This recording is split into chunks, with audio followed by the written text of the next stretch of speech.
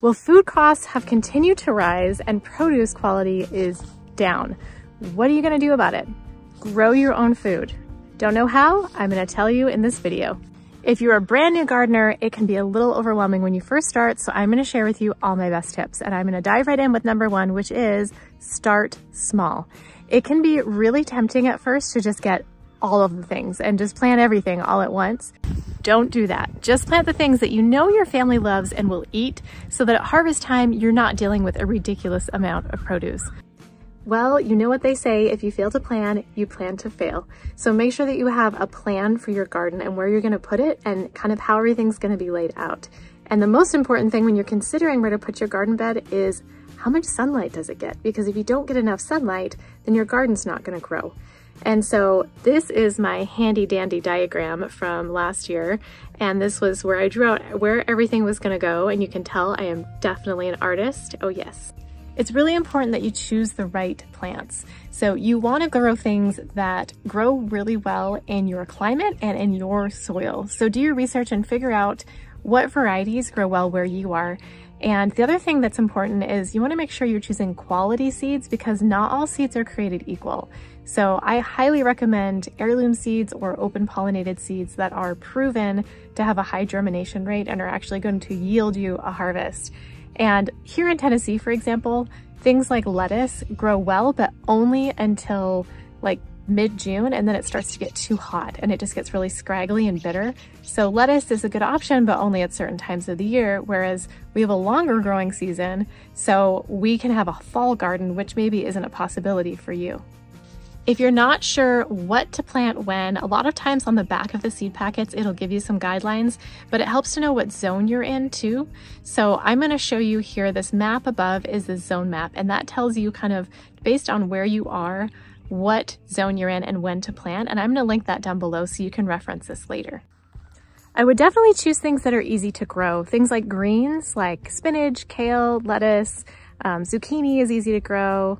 Green beans are pretty easy as well. And let me show you, I actually have some spinach that I planted in the fall. This was our our fall garden, and it's still growing, and it is now February. And we've had heavy frost and it's been really, really crispy, and it has still survived and it's still growing. So let me show you.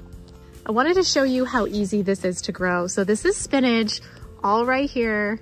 This is spinach in our very overgrown garden bed. It's February. I planted these in November, and we did get a couple harvests out of them, and then we got some really hard frost, and I kept trying to cover it during the frost, and they just weren't doing well. So I gave up, but guess what? They didn't. And so as you can see, I mean, we're gonna get lots more spinach here. That's how easy the greens are to grow. They're really hardy ones. You can even grow them in the cold weather. We've got some kale here that's volunteering too. I did plant this in November as well.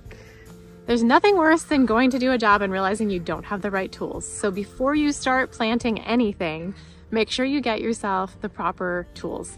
And the first thing I'm gonna recommend are some good garden gloves. I got these at the local home improvement store, but I really like them because they have the leather on the bottom, so they're really durable. They protect your hands well, especially against anything that has thorns. So I highly recommend this kind of glove. The other thing that you're gonna want are some good pruners, especially if you're pruning things like tomatoes or cucumber vines. You do have to prune those back, so you wanna have some good pruners, and this brand and these particular ones are really easy to use, and I like them. The other thing you're gonna want is a way to till your soil. So whether it's a hand tiller, a machine tiller, I just like this little garden rake because as you can see behind me, we have raised beds, and they're not huge, they're 4x8. So this works really well to just loosen the soil and kind of mix everything in. So a little garden rake or some kind of tiller is necessary. The other thing you're gonna want is a trowel of some sort. A trowel is just basically like a little baby shovel, and it works really well to get down deep in the soil so you can dig little holes for your transplants or whatever you might be digging, whatever you might be planting. You're also gonna want some garden markers of some sort so that you can mark what you've planted where so you can keep track, because as they're growing, it's not always easy to tell. So these are good. Depending on where you're planting, you probably need a full-size shovel as well to dig holes for things or to dig out your garden in general. And I would also recommend some stakes if you're doing things like tomatoes, cucumbers, beans. They all need to be staked up so that they don't fall down. And also, one of the most important things probably is some sort of pest spray or pest control. My personal opinion is if you're going to use some sort of pest spray, you might as well do it organic, because if you're taking the time and effort to grow all your own veggies, they might as well be really clean and safe to eat. So look for some sort of organic pest spray. I'll be honest, I haven't found one that I've been super thrilled with yet, so I'm still on the hunt for that. But I will link a couple down below, and it may just be trial and error depending on where you live.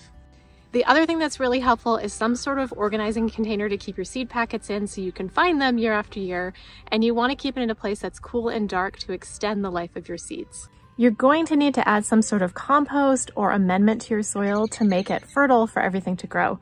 So a good rule of thumb is 2/3 topsoil and about 1/3 compost of some sort. And we like to use our own compost. We have a horse, so we have our own natural compost, and that might sound gross, but really what we do is we let it sit for about 6 months and it turns into this beautiful black soil that helps things grow really well.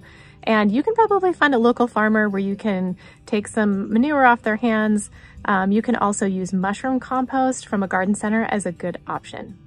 Well, as you know, nothing is going to grow well without water. Even in a humid climate like Tennessee, we still have to water our garden regularly, especially in the summer months when it's really hot. And sometimes we actually have a week or so without rain.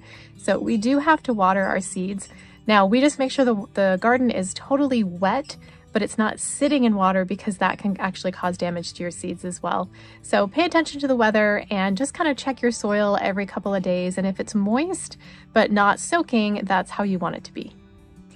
I think it's really important that you keep a garden journal. This might sound kind of funny, but really what this does is it helps you kind of keep track of everything. And like you can see, I didn't use anything fancy, just this notebook. I did link one below that I really like on Amazon because it's a little bit more organized and structured than just a notebook. But in here, I've written down what I planted, where I planted it, and when. And I also kept track of things like when it started producing or growing, what pest issues we've had, and so forth. And that just really helps you keep track of things so that you can know what works well, what didn't, and kind of learn from your mistakes as you go. So I highly recommend keeping a garden journal. One of the hardest things as a new gardener is to be patient. But you do have to be patient. Sometimes it takes a while, and this is all an experiment. So some things might not work out this year, but don't be discouraged, because you can always try again, and you might just need to try a different variety of what you're planting or in a different spot, but be patient, it'll happen.